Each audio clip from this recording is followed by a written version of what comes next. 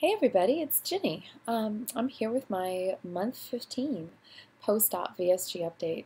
I can't believe it's been 15 months. That's just an insane amount of time. So it's been about 5 weeks since I last did a video. Nobody complained about how long it was between my last two videos, so I figured you guys were okay with a little more sporadic posting. But the good thing is I have lots to update you on, so I have lots to say.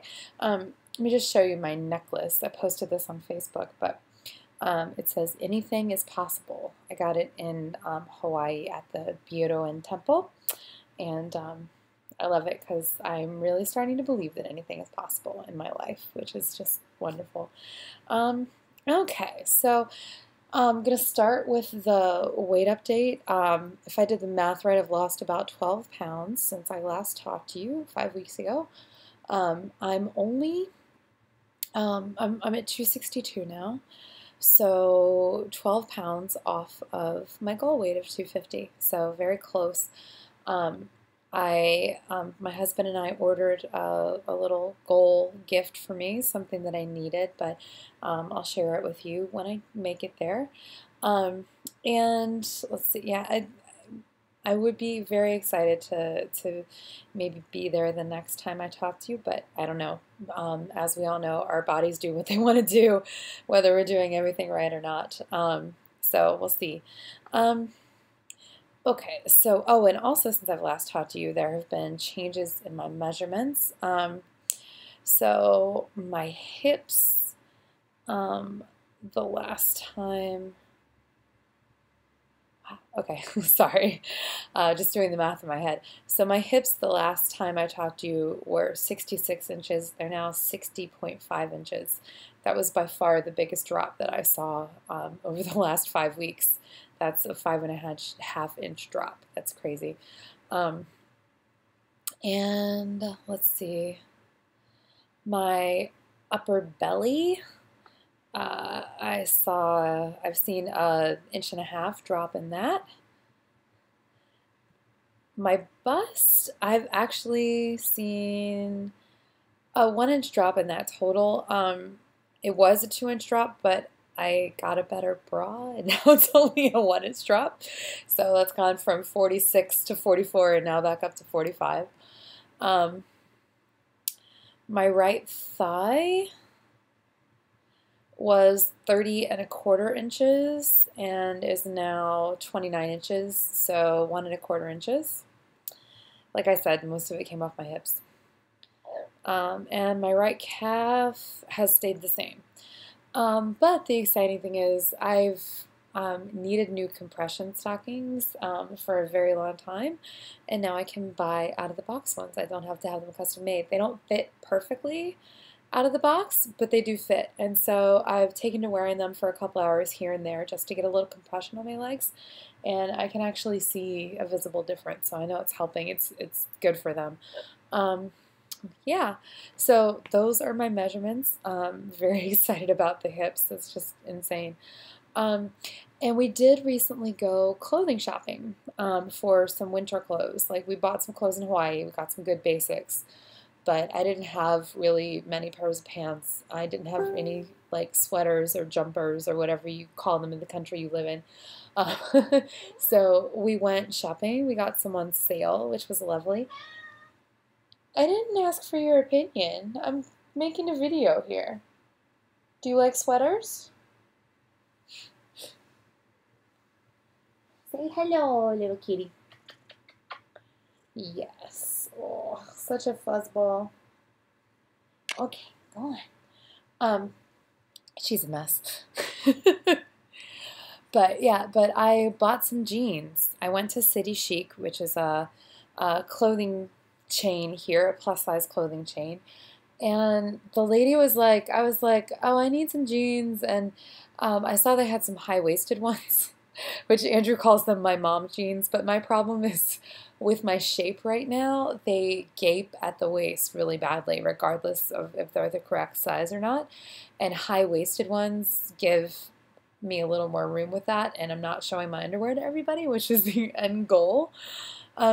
So I was like, oh, well, what sizes do you have? She said, oh, well, we only go up to 22 in this store, which an Aussie 22, to the best of my knowledge, is like a US 18.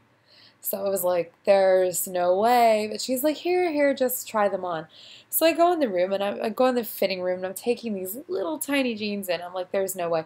They were, I should say, they're stretch denim. They're not regular denim. Um, but I was still unbelievably shocked when they fit me. I did not think that I could wear size 18 pants right now, stretch or not. I mean, yeah, shocked. So very happy about that, and I think it's insane, but I'm super happy about it. Um, okay, let's see. I was gonna give you an update. Oh, I start a new job soon. It's just a 6-week contract. It's not a not a permanent job, but it can be renewed if they like what I'm doing. So we'll see. It'll be lovely to have. This is my first sort of 9 to 5 desk gig. I've done some freelance work since I had surgery, but not really a 9 to 5 desk job. So I'm looking forward to getting back into that. Yeah, so how I've been eating. Like I told you in my last video, I've been trying to incorporate more carbs, healthy carbs. And I had in my mind that I was going to stick to low GI carbs. And then I did not do what I should have done before I went grocery shopping, and that is refresh my mind on what low GI carbs are.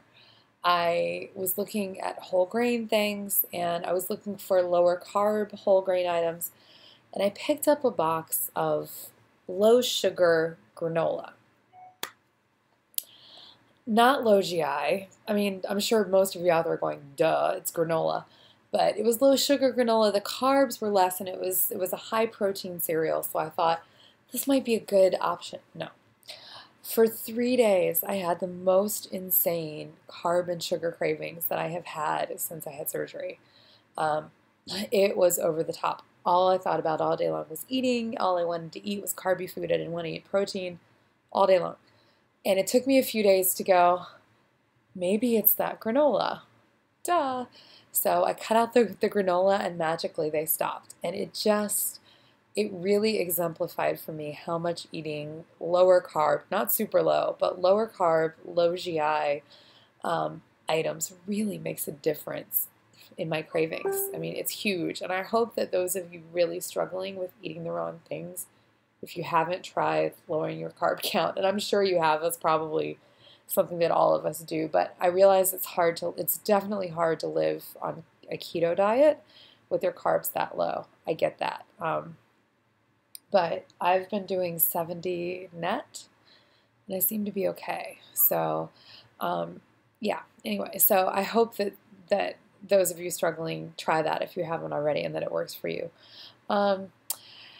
Exercise, I was doing really well with for a while, and then I've lost all motivation for it, and it really frustrates me. I'm still going to see my exercise physio every week, but I am not doing my workouts between at all the last couple weeks, and I'm definitely beating myself up about it, which is not helping. But I don't know why. At first I thought it was I didn't have the energy from keto, and like I've had all these different theories around why, but I need to find that motivation again. I tried bribing myself, that didn't work. So if you guys also struggle with it and you've gotten yourself from a demotivated place back to being motivated, if you have any tips, please leave them in the comments. I could really use them. I really want to get back to that. I think also what's making it hard for me to find the motivation is that I've been losing weight faster since I stopped working out.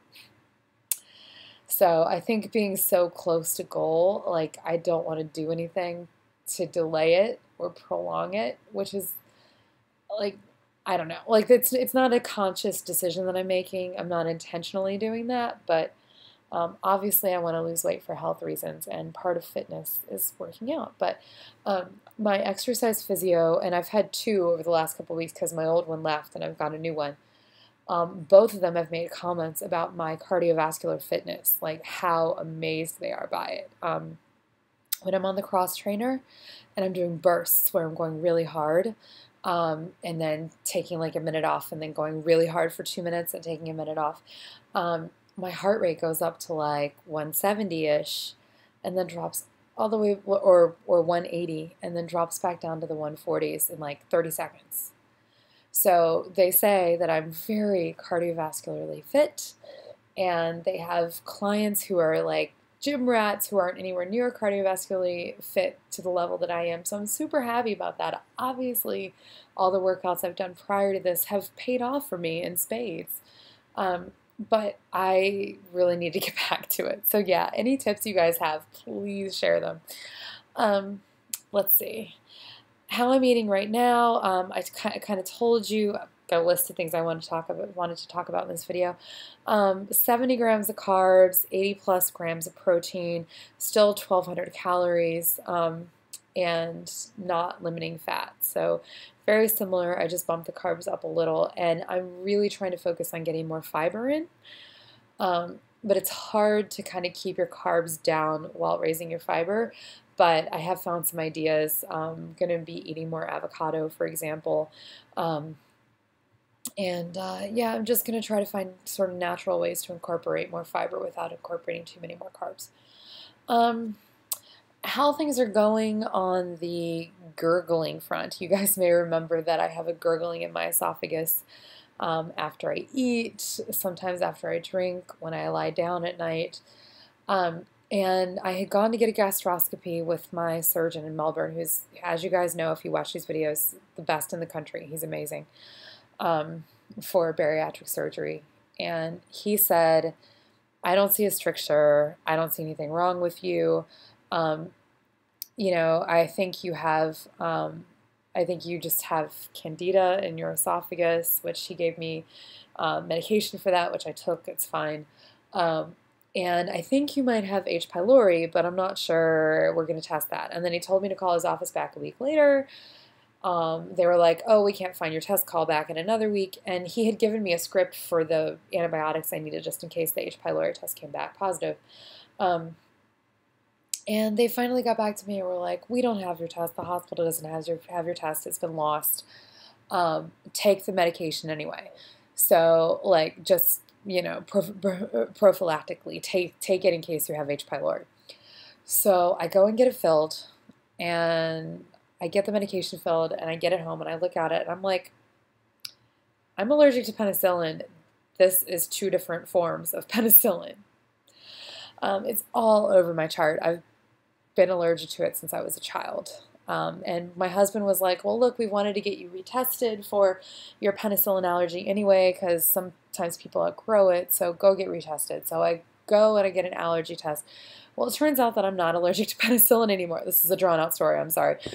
Turns out that I'm not allergic to penicillin anymore. Great, I can take the medication. But, like, but the doctor that did the allergy test said, you know, the first time you take penicillin, you know, you don't know what's going to happen when you take it, so only take it if you really need it. So I was going to see my endocrinologist the next day, and I told her what was going on with that. And she's like, look, what your surgeon said about you having candida and H. pylori and that causing your symptoms didn't sound right to me, but I'm not a bariatric surgeon. But I went to school with this guy who's one of the top bariatric surgeons at Sydney, and look, I can refer you to him if you like for a second opinion. Well, I was afraid to do that because the guy that I saw in Melbourne, like I said, he's one of the best in the country, if not the best bariatric surgeon in the country. And he's also like the only one who is good enough to do the DS, who's vetted, who, you know, people have heard of, who's done enough of them that I would consider letting him do a DS. And as you guys know, that's the surgery that I originally wanted. And I thought I was going to have to be revised too. I didn't think I was ever going to get below 350 pounds with just a sleeve. I was told that wasn't possible. So, yeah, well, now I don't know that I'm going to have the DS down the road. I might, but now it's looking like maybe I won't. So I said, well, we got to do what we got to do. We have to stop this gurgling. It's waking me up at night. I don't like hanging out with people and hearing my esophagus gurgle, you know, when we're all sitting around talking. Like, that's no.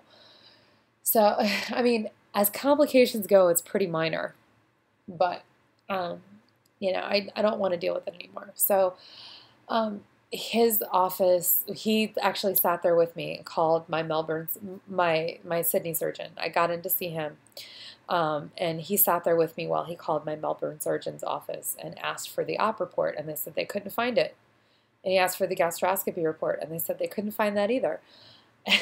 I'm just like, what is going on? I don't know if he eventually got that or not. He said that once I left, he would, you know, work on trying to get that some more, see if they could locate it. So I don't know if he's gotten that or not. But he did send me for a barium swallow and meal. And he sent me to a guy who specifically does a lot of these for bariatric patients, and they have a different kind of test they can do. So the guy keeps asking me the whole time they're doing this barium swallow on me, do you feel the gurgling now? Do you feel it? I'm like, no, I don't really feel it, and I usually hear it. It's audible generally. It's not really happening. And he kept asking me, and I thought, oh man, he's not seeing anything. There's nothing going on, and they're going to be like, everything's fine with you, and we're not going to get an answer. And he then makes me swallow a barium-coated marshmallow, and he's asking me again, are you feeling the gurgling? I'm like, no. And so he finishes up. He has his assistant record what they're seeing on the X-ray while they're doing the barium swallow. Like you can actually watch the liquid going down. I couldn't, but they could watch the liquid going down, watch the marshmallow go down. And after he was done, he goes, I couldn't believe that. And he like played it back for me. And he like you could literally see the liquid that I drank, just like it was going down my esophagus normally, and then it hit one spot and just reduced to this teeny tiny little trickle. And you could literally see me swallow the marshmallow, and then it hit this one spot, and the marshmallow was sitting there. It wasn't going into my stomach. So he apparently thinks that I have a stricture, a possible stricture, and a possible sliding hiatal hernia that is literally sliding the food back up my esophagus, because it gets the spot where it's narrow is where the esophagus passes through my diaphragm. And he said it looks like the food is hitting that and it's sitting there, and then gradually my hiatal hernia is sliding it back up my esophagus, and then it's falling back down and it's sliding back. It literally just is doing that continuously. So obviously that's not what I want to hear, but the surgeon has to go in and actually look at it to confirm. So they're doing an endoscopy on me in about 6 weeks. In the hospital, twilight sleep, not full anesthesia, supposedly, and it should be an easy fix if it's a stricture. And his only concern is once he opens my esophagus back up, am I suddenly going to start having more reflux because of that hiatal hernia? And that's something we won't know until he does it. I will not be able to eat more, according to him, because he's not expanding my sleeve at all. He's just expanding my esophagus where it's way too narrow. So according to him, this is not the reason that I've done so well losing weight, and it won't stop me from losing weight and finishing my journey. So that's what's going on with that. Yeah. So that's basically all the updates I have for this month. This has gone on way too long already, I'm sure. Yeah, 20 minutes. Typical for me. But I love you guys. Yes, we love you too, Kitty. I love you guys. And if you have any questions or you need updates on anything else I forgot, just let me know and I'll make sure they get in the next video. Talk to you soon. Bye.